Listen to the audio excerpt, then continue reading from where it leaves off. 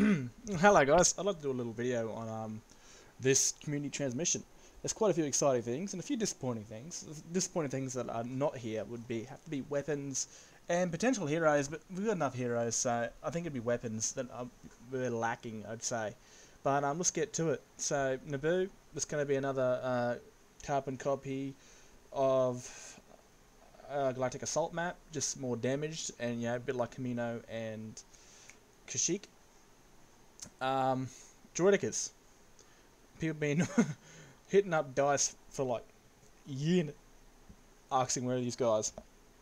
They're finally here. Now DICE have discussed in the past that they really wanted to step away from the whole class reinforcement thing, like you've got aerials, enforcers and infiltrators, and this looks like the first sort of reinforcement that won't be tied to a class, that won't have an opposer on the Republic side.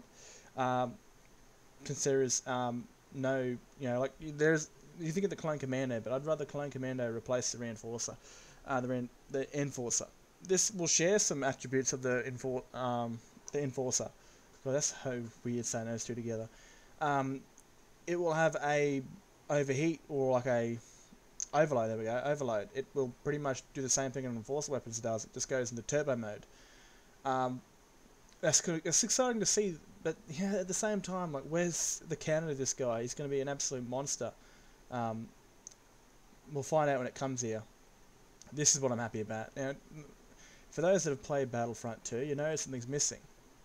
The cannon right up here, because in Battlefront 2 you could share the tank between the driver and the gunner, and there was like a lat sort of cannon on top of it, where you could shoot a big ass green beam.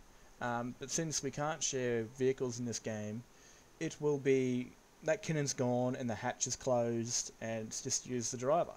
I'm so excited. This is the one thing that I was so excited about, because that once Disney took over, that tank was no longer considered canon.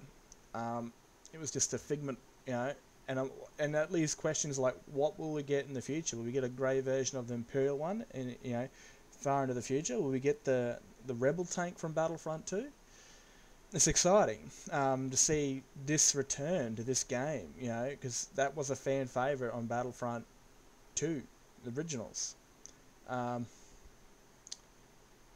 mean, it's good to have a tank up against tanks, because the AT-RT can take out enemy tanks, but like, they still got to move around and like actually turn. And if a tank's on you and he's turning, you're not going to get much chance to shoot him. You spend too much time trying to rotate around him. By the time enemy soldiers are going to see you and shoot you with your AT-RT. This Anakin Skywalker's general outfit. It's got the Anakin Episode 3 head and the Clone Wars armor. In the Clone Wars, his hair was a lot shorter.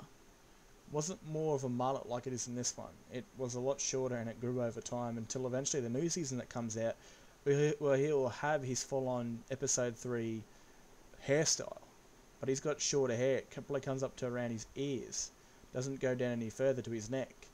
But they could change that, because they did change the way he looked. When he first released, he looked like something completely different. He didn't look like Anakin at all, and they changed him, so they might make a new hairstyle for him in the future. People don't like it. This right here. Now, I've made a video in the past about universal armors, and I'm pretty sure this is what this is. About this only looks like a helmet. I don't know. They didn't show any armor, so will they be just like, I don't know, because it's a new 212th Camouflage Division.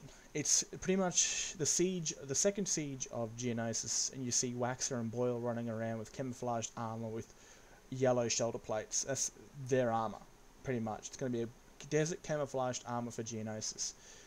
It's a Wrath Trooper helmet and the Phase 1 armor, but will we see any difference between the classes? Because we can only see the helmet.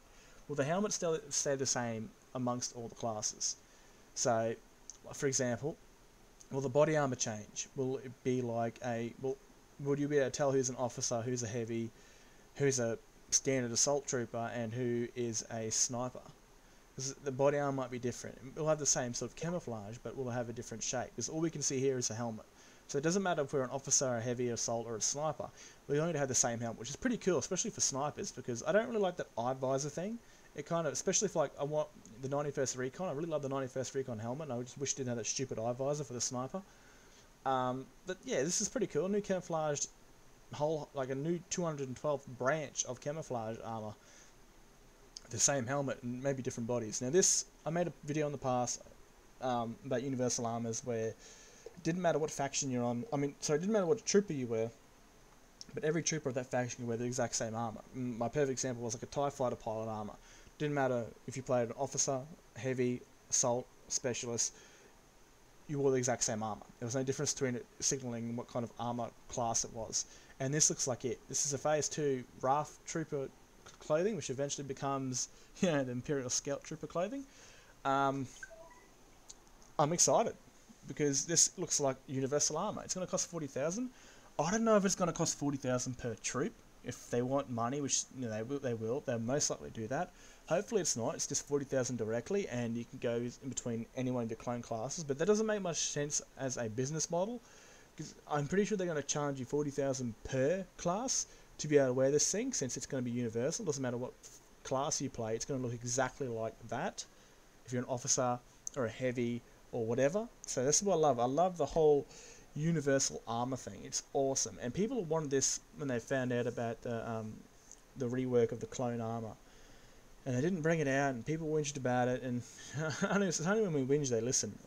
That happens with everything, and we're getting the universal armor we've always wanted from the Kashyyyk movie, from Star Wars Episode 3, from the Kashyyyk battle, and we're getting Clone Wars content, which is the camouflage gear the clones wore in that Waxer and Boyle wore in the Second Siege of Mandalore, and that's pretty cool. Even better, Felucia. It's only concept art, but it looks pretty bloody good for concept art. Even though it looks like a heavy shoulder plate, but I haven't seen clones like that before. Just with the backpack on. This is built for capital supremacy. I don't know if they're going to make it available for GA. I think they might be moving away from that, and they might make it like a big map where both supremacy and GA will both fit for it. Let's have a look. Received.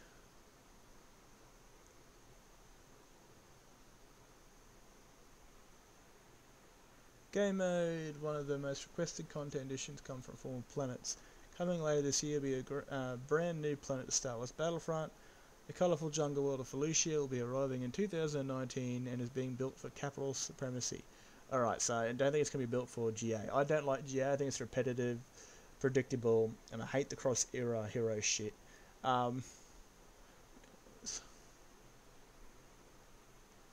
Yeah, that's exciting. They might add down the line, like a Battle of Coruscant on the ground when you see like a massive. I would love to see that. I'd love to see a Coruscant map where you're like in the streets, fighting droids. During the time of when just before Episode 3 started, where the droids have taken the Chancellor and you're fighting off, the last surviving droids of that battle. And in the cutscene where you see the Star Destroyer getting blown up, you see like a Separatist dreadnought crashing in the distance, and that's like Anakin and Obi-Wan as a little Easter egg. But it's pretty bloody cool to see a new map. I'd like to see Coruscant and Mustafar and Utapau, but at the same time, I really want to see some original content. Like, I would like to go to Tatooine and just run around there of capital supremacy and just slay people as Darth Vader. That'd be damn good fun. Yeah, the community transmission is pretty good. It's just a bit disappointing there's no reveal of Ahsoka or Ventress or weapons. I'd love to use clone guns across all eras, because it makes sense as the Rebels using scavenged gear from the Clone Wars era. So since they use modified Y-Wings. But yeah, I'd love to see that. I'd love to see some new skins for the Rebels too, like modified scavenged clone armor mixed with their Rebel clothing. Would be sick. But yeah, this is cool. New camouflage for Geonosis, RAF Trooper helmet and the Phase 1 armor. Only for the 212 though, there's no other camouflage for the Legions, and of course Kashyyyk Scout Troopers that we saw in Episode 3, which eventually become the Imperial Scout Troopers. Just a different sort of styled helmet. Anyway guys, thanks for watching. I'm intrigued. This is actually a really good community transmission, exciting news for the tank and for many of the fans of the destroyer, and of course people wanted the General Skullgret for a long time. And we're getting new content from the Clone Wars, from the second Battle of Geonosis, and we're getting the Kashyyyk Scout Trooper armor that we've all been wanting since, you know, the last big clone armor release. So again, thanks for watching. Over and out.